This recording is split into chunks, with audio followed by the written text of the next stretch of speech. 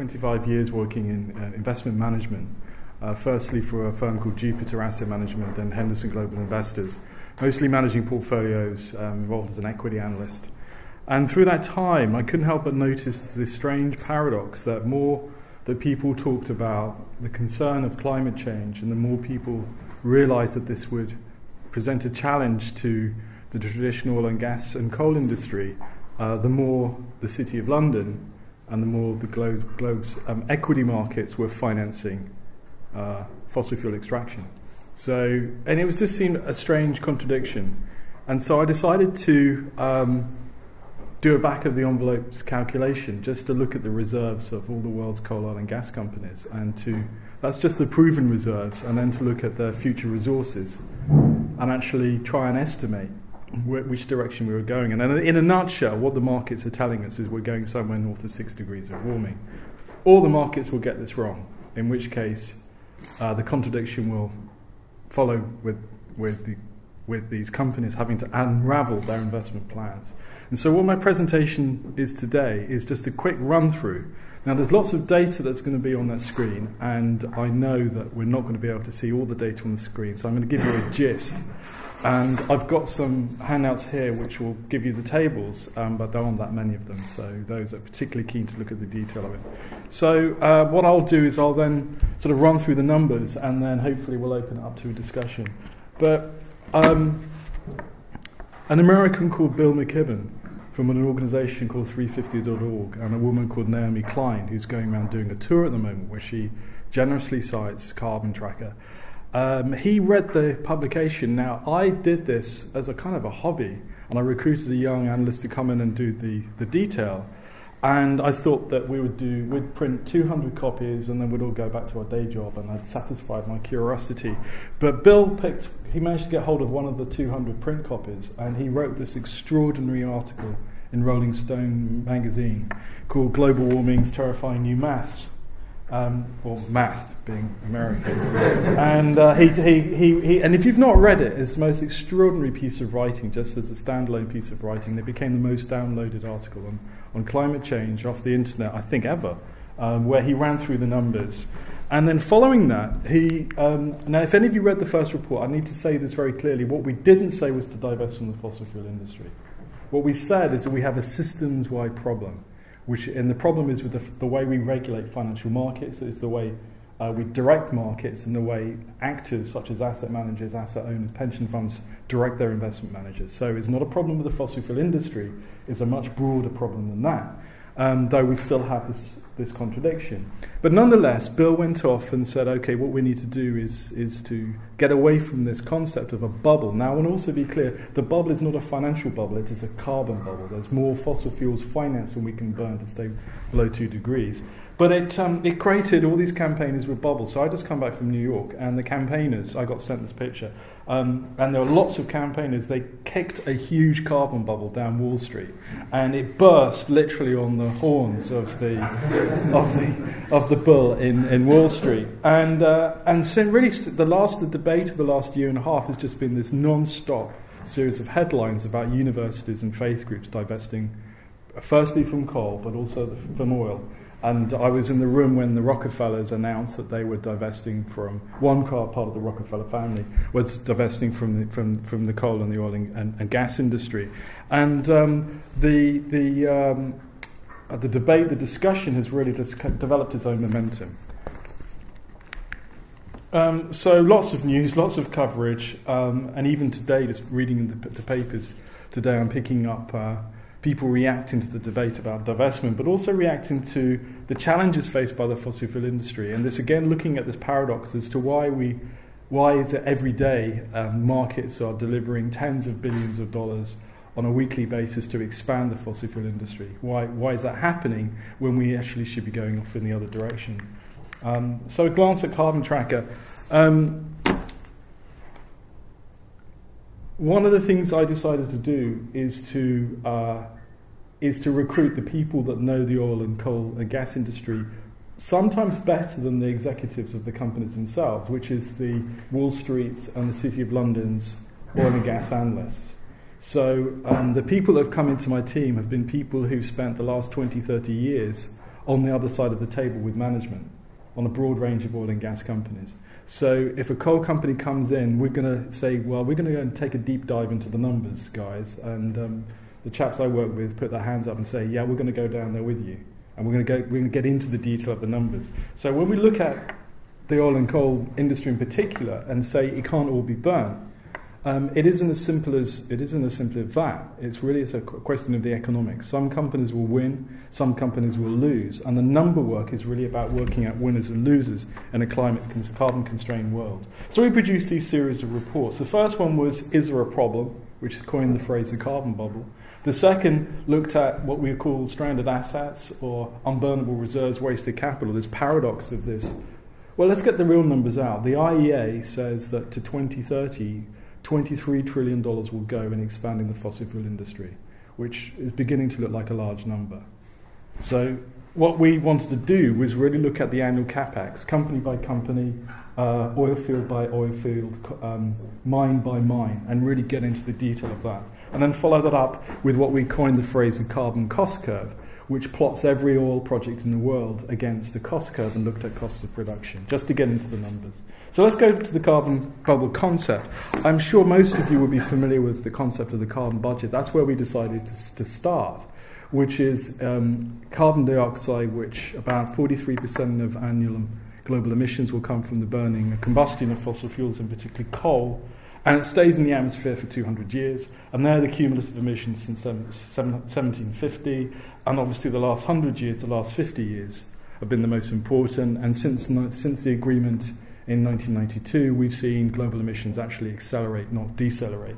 And as the carbon stays in the atmosphere, a concept of a budget, how much can you continue to burn, how much can you release, knowing that the atmosphere, and we say the atmosphere, actually what I probably really mean is the oceans, because if the oceans have been absorbing the carbon dioxide, the atmosphere will absorb the carbon dioxide when the oceans are full, which isn't a concept which sounds very scientific, but I think it's the simplest way of explaining it.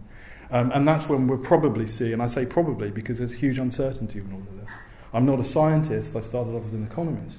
And the economists don't understand the science. Well, actually, the scientists don't understand the economics. And probably what we're trying to do at Carbon Track is bring those two disciplines together.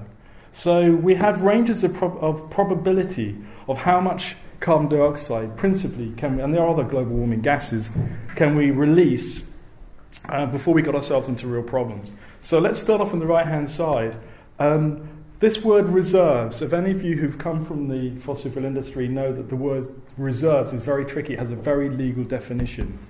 And when we talk about reserves, when I say we, I mean citizens talk about reserves. What they mean is all that stuff underground. That's not the legal definition of a reserve. What that is resources, but the public wouldn't say resources. So just remind ourselves about definitions. But when we say reserves, what we mean is all the identified fossil fuels, which is potentially economically recoverable, that could be burnt. It's not all fossil fuels are underground. It's not the methanes and hydrates that are locked up in Siberia. It's not the methane that's locked under the oceans under high pressure.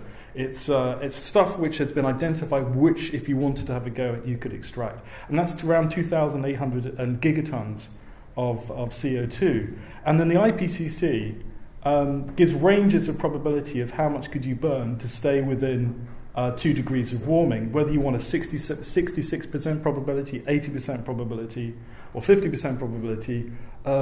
We're taking 80% probability of avoiding 2 degrees, with the 2 degrees being what the scientists tell us is the upper limit, whilst pragmatists will say we're going to 3. 2 degrees is the upper limit. And non-CO2 forcings is a curious phrase, but one you may be familiar with. It just refers to non-CO2 global warming gases, and the ability to restrain those, principally methane emissions, could allow you a higher emissions of CO2. So we're looking at ranges of CO2 and probability. So this is where the concept of the bubble comes from. I'll just explain what this shows you. Having looked at company by company, looking at what they state their reserves are and what their resources are, there's 1,541 gigatons of embedded CO2 in the resources of the world's top 200 publicly traded coal, oil and gas companies. The proven reserves, i.e. the ones which are booked, which have got a 90% probability of recovery, is 762 gigatons. Now, your budget to 2 degrees varies. It's somewhere between 700 and 1,000 gigatons, depending on what assumptions you make. Now, we've allocated a share of the carbon budget. And why you have to do that is not all oil and gas and coal is owned by public corporations. It's owned by governments and it's owned by private citizens. And we've allocated a nominal share of that budget, 225 gigatons. And as you can see, that's the safe share. The green doesn't fit into the red, and that gives you your contradiction. That's the problem that we have, is the green, or rather the red doesn't fit into the green. And there we have the central paradox, which is that the blue is expanding out to fit what we can identify, but we know it's way beyond the climate limits. So when you do it stock exchange by stock exchange, company by company, you can see markets at risk. And there's there's actually 3 critical markets, but I'm going to ignore Russia for the moment because it's kind of out on its own. There's 2 critical markets there. One is New York and one is London.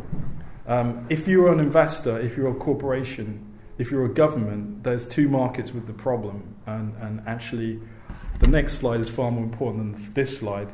It's where we're going to that's important, not where we are now. The blue is oil. The lighter colour is the gas, and the grey is coal. What actually happens is London becomes the world's financial centre for coal.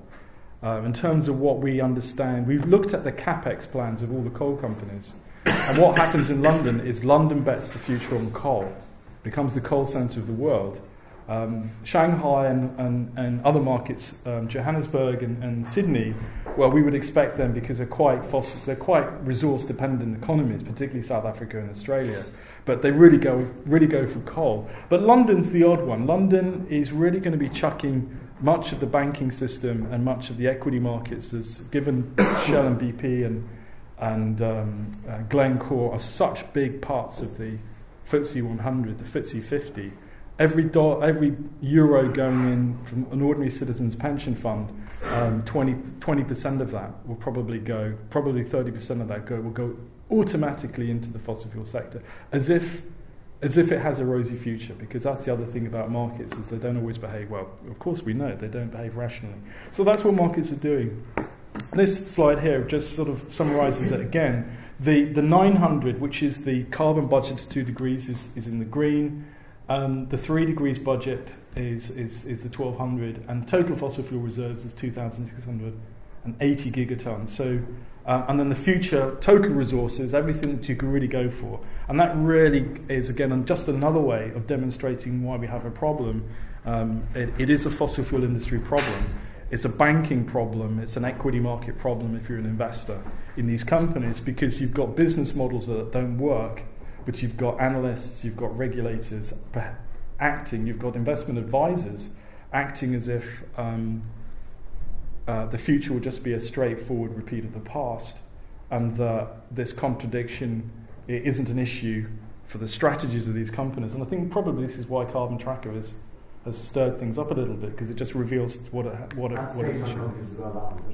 Yeah, that includes state-owned companies. In fact, I'll come on to the split in a minute.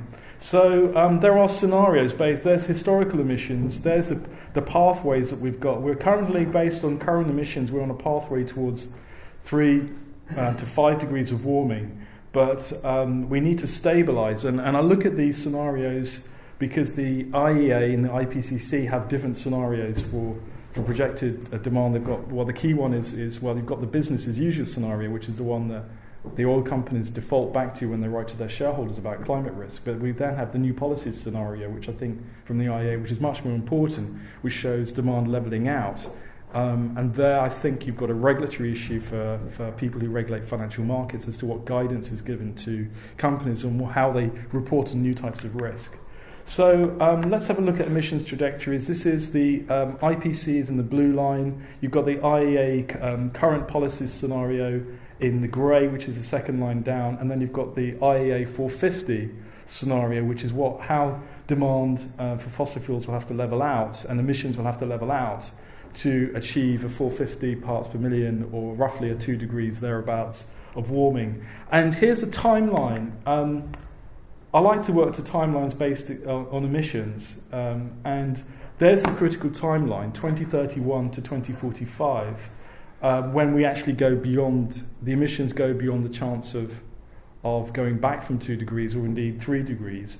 And 2031, if you're an actuary, I like actuaries. Are there any actuaries in the audience? No, you've got to spend more time with actuaries, guys and ladies, because actually the actuaries know a lot more about risk probability scenarios than traditional investors, because they're doing asset liability modelling.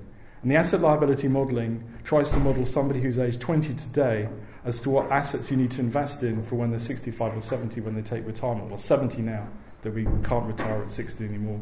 And they look at 50-year scenarios, and they look at the mix of investments you've got to own in your pension fund to secure a particular investment outcome. And when you look at 2031 to 2045, and we're in 2014, close to 2015, what we've got here is changes to the parameters which look like the kinds of timelines that actuaries are happy with. And what we know from what I'm happy with them, because we did a presentation to the Institute of Actuaries where we had hundreds of actuaries come out who love this stuff, because people can start talking about 50 years, which is how actuaries like to work. But companies don't like to work on 50-year basis. Governments certainly don't. Neither do investors. But when we start to look at that, those timelines suddenly become important, because what we're doing is we're investing to protect people's benefits, retirement benefits, whilst killing the planet at the same time. And that's the central paradox, is we have this duty to maximise welfare to people that are members of pension schemes, but one thing we're not allowed to ask if you're an investor is what the world will look like in 20 years' time. And actually, what types of investment decisions do we make that produce the outcomes that we want? And that's why I like those timelines. It tells us we have an immediate problem. Now, if you go into the investment planning horizons of large companies, and they have hundreds of people at Shell and BP that just do planning in the future and scenarios, which is great, is investment plans where you're looking at 10 to 15, 20 years before projects come on stream. Breaking through 2 degrees within that time period makes a lot of the investment planning, it renders it to a degree pointless.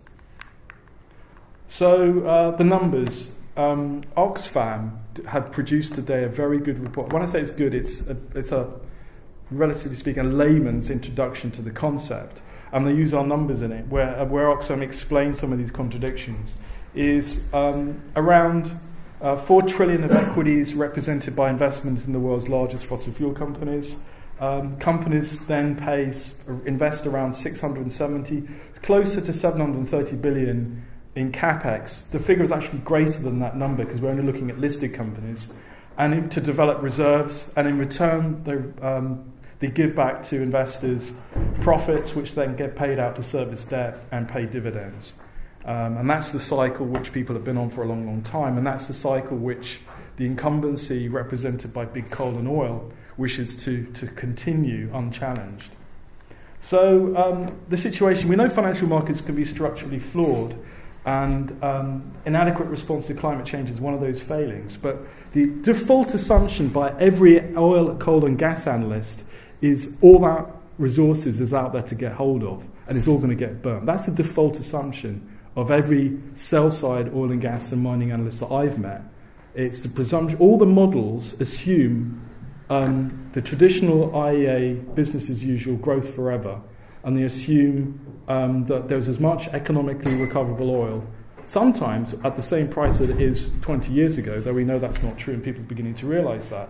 And it's this default assumption that has to be challenged, because you cannot rely on that. And if they were to change their models, i.e. that we're going to decline and peak the demand for coal, then this would change the valuations for these coal and oil companies. Now, coal is already off, as we know. 70% of the listed coal companies that's the loss of value. Some of it is not as much as 90% of the loss of value of these coal companies. And oil's struggling as well. But the path of business as usual could lead to what we call stranded assets, which is investing in an asset like a mine or an oil rig or a railroad that freights coal or oil that could be left economically unusable because the markets have changed. I'm going to move on from this to say, okay, well, let's accept that, but actually, the boards of the oil companies in particular are saying it's not my oil that's going to get stranded, it's theirs. And everyone plays this game. It's not my investors are going to suffer, it's theirs. And this can only go on for so long. And so we thought, well, actually, what we have to do is it's going to be based on the economics. If you produce oil at $100 a barrel, and oil's at $80 a barrel now, and your production cost is $100, then in declining markets, you're not going to win if all of your projects have a break-even price above a particular price. And the same with coal. So by using that, just a very simple observation, we can actually split oil, coal and gas companies, including state-owned ones, into two groups. Those with cost of production above a particular price and those that will win because they've got very low cost of production. And who wins? Well, governments and companies where they own assets that cost, cost of production of $20 a barrel, for example, and just to pick that out, will win. And if you've got it at $100. Now, the thing to be concerned about if you're an investor is it's the publicly traded corporations that seem to have most of the high-cost projects. And governments have been very smart. They've been selling off the licenses for the high-cost stuff to investors. And the governments have been hanging on to the cheap and valuable stuff themselves for various reasons. So we partnered, I mentioned there are analysts. So working in the team, we have Barclays mining analysts, we have the ex-head of HSBC's global oil practice, we have Deutsche Bank's and Citigroup's ex-head of research. And we developed a partnership with one of them to do a cost curve analysis. So here are the takeaways, which are highlighted here. We stress test CapEx against a notional carbon budget is really the key one there. And it's projects needing a break-even of $95 a barrel market price. They're the most vulnerable in a low-carbon demand scenario with governments moving towards constraining the sale or combustion of fossil fuels to 2 degrees. So we can split. There's the global supply, which is on the left. And then there's national companies, private companies, and then we would call the oil majors, which are your Exxons, your BPs, your Shells.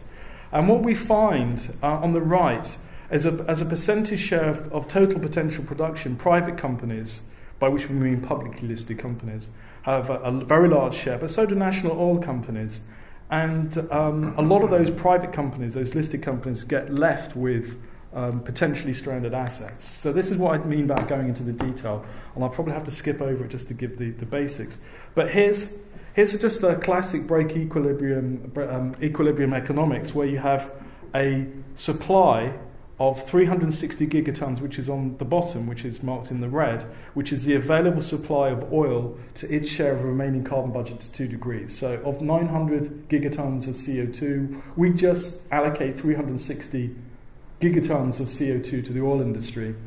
And we've mapped, we bought the Rystad Energy Database. We're an NGO funded by charities, but we'll blow easily $500,000 on buying commercial databases and employing people to read the oil industry's databases. And we've bought the WoodMap database as well to do coal, and that wasn't cheap either.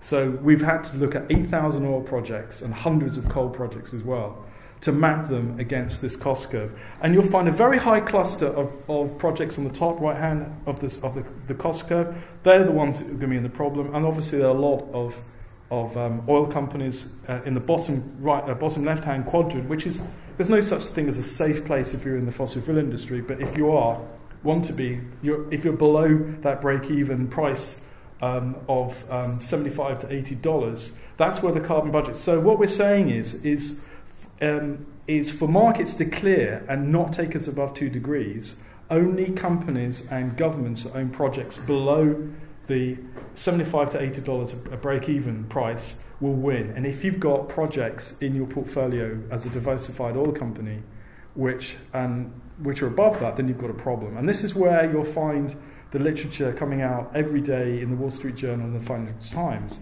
is what you're seeing there is most oil companies with their new portfolios going into tar sands, ultra-deep oil, are shifting way above that. And there we have capital at risk. There we have the potential threat of stranded assets. So what we then did is we broke it down into, on the left-hand side is cost of production, then we looked at conventional, and then Arctic, deep water conventional, then ultra deep water conventional, and then we looked at how much capital is going to be invested in projects based around different costs of production. And then we did the same for shale oil, extra heavy oil, and tight liquid. And you're seeing how much capital is being expended. So capex by dollars, by break-even oil price, going out to 2050, how much of it requires a price above $150 a barrel to make money. And there's that key number down there. You've got oil at $80 a barrel today, and just look at how much of future capex expects prices to be above that.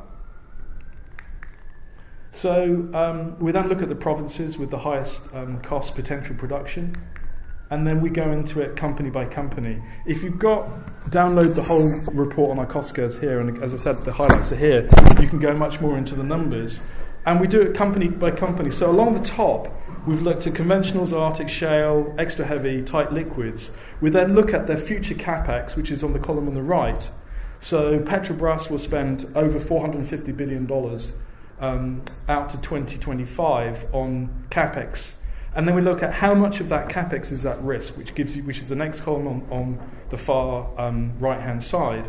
And then we look at it, which sectors they're going for. So quite a few are going for ultra-deep water, a number obviously going for oil sands. So what we're trying to do here is, let's assume you're a buy-side analyst, you work for Goldman Sachs Wealth Management.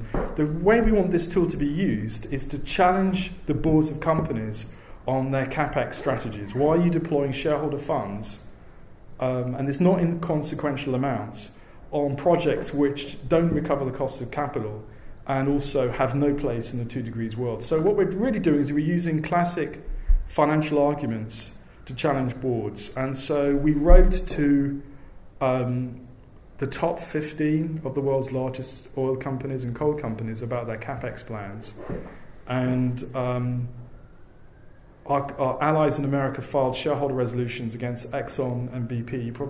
Have you seen the infamous, shall I say, I don't know, famous letters from Shell and Exxon and Total, where essentially they write to their shareholders and say, we're going to burn it all.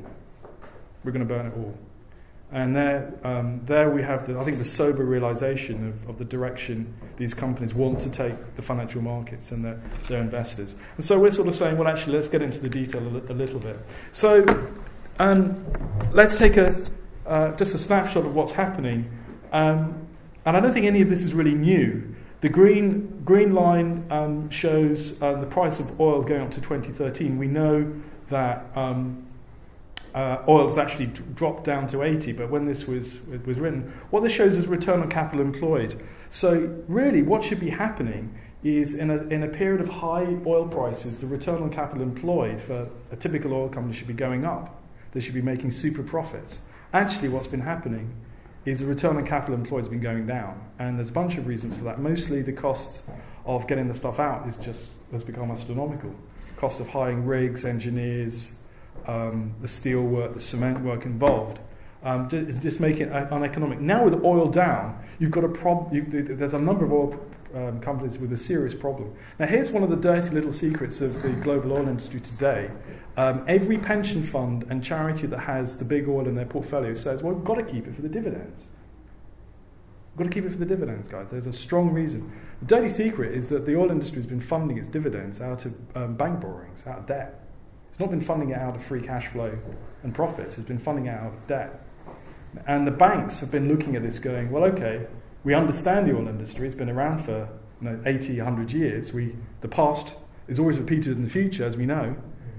Or do we? And so, of course, it's safe to continue to fund dividends using bank debt. And actually, I think there's a chicken ready to come home to roost at some point.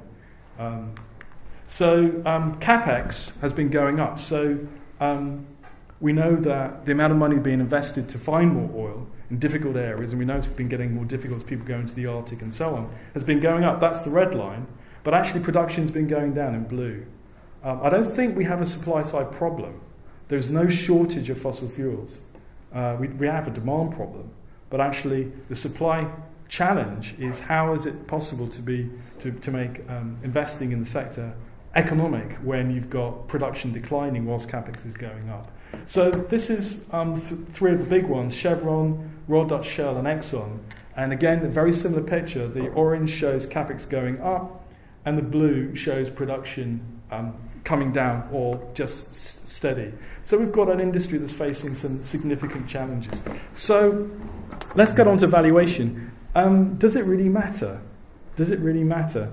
And is it the case that these companies are overvalued? Is it the case that the fossil fuel sector, which will have to go through a rapid transition, is going to be facing its own crisis? And a lot of it comes down to how you value and model the companies. And what this tries to show you is what percentage, this was by HSBC, what percentage of today's value of, say, Big Shell or Exxon is based around revenues going out 5 years or 10 years. And what they discover is around 60% of the value of a company that's listed in this sector is made up out of revenues going out 10 years and beyond. So I use this slide to argue the case that actually, whilst some would say that there is no real crisis in the industry, I would say that the transition to a low carbon economy, if we get this wrong and if we continue to head towards this 23 trillion of capex, which is what's forecast, then there's going to be potentially some significant valuation stress problems faced by the sector. So we've had this debate with the oil majors. So Exxon wrote their famous letter, 20-page letter.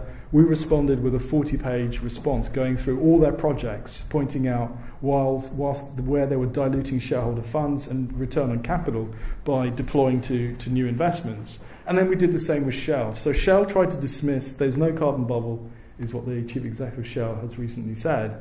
So we've responded with an in-depth analysis of all their key projects, all their key capex. You can download that off Carbon Tracker's website.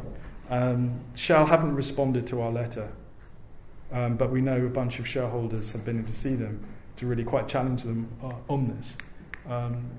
So the company's view of future energy demand is they see fossil fuels will be 2/3 to 3/4 of all energy supplied in the next 30, 40 years. This is what Shell and Exxon have said. And because of that, we have no alternative but to supply energy. And they also conflate energy with oil as well, whereas I would probably say coal is a better representative for energy than oil, and they limit it to transportation fuels as well. So our view on it, that there will be slow growth in the Asian markets, particularly China. We're going to see a rapid transition because of transport efficiency. I think the projected take-up of electric cars has been underestimated. Air pollution controls is going to hit the fossil fuel industry, particularly coal, faster than anticipated. And subsidies. A lot of people attack the subsidies to the renewable energy industry, but the biggest subsidies, as we know, represented by hundreds of billions, is actually to subsidise coal, oil and gas. And we see those subsidies going out in economies like Indonesia and in Egypt and Nigeria and so on. And the rapid substitution towards solar and also the switch trade between coal and gas is going to present a whole series of challenges. Okay, so I'm going to conclude with just one or two slides here.